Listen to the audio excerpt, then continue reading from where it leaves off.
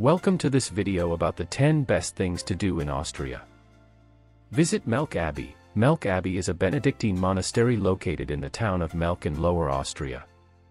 The abbey dates back to the 11th century and was rebuilt in the Baroque style in the 18th century. Visitors can take guided tours of the abbey and learn about its history, architecture, and religious significance.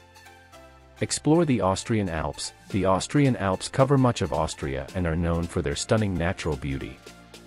There are many ski resorts to visit in the winter, including St. Anton, Ischgl, and Kitzbühel. In the summer, visitors can enjoy hiking, biking, and scenic drives through the mountains. Take a stroll in the Belvedere Palace Gardens. The Belvedere Palace is a beautiful Baroque palace in Vienna that was built in the 18th century. The palace is surrounded by stunning gardens that are open to the public. Visitors can stroll through the gardens, which feature fountains, sculptures, and manicured lawns. Visit Salzburg. Salzburg is a historic city located in western Austria. It is known for its Baroque architecture, including the iconic Salzburg Cathedral and Mirabell Palace.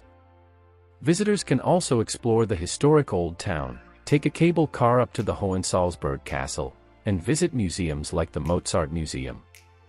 Explore the Wachau Valley. The Wachau Valley is a UNESCO World Heritage Site located along the Danube River. The valley is known for its stunning scenery, including vineyards, castles, and charming towns like Dürnstein and Krems. Visitors can take a boat tour of the river, hike or bike along the riverbank, or sample local wines at one of the many vineyards in the area. Visit Innsbruck. Innsbruck is a city located in the heart of the Austrian Alps. It is known for its stunning mountain scenery, including the Nordkette mountain range, which can be reached by cable car. Visitors can also explore the historic Old Town, visit the Hofburg Palace, or attend cultural events like the annual Christmas markets.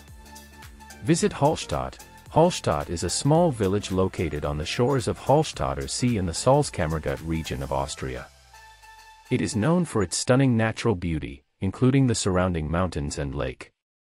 Visitors can explore the historic salt mines, take a boat tour of the lake, or hike the nearby trails. Visit Vienna. Vienna is the capital and largest city in Austria. It is known for its rich history, stunning architecture, and cultural attractions.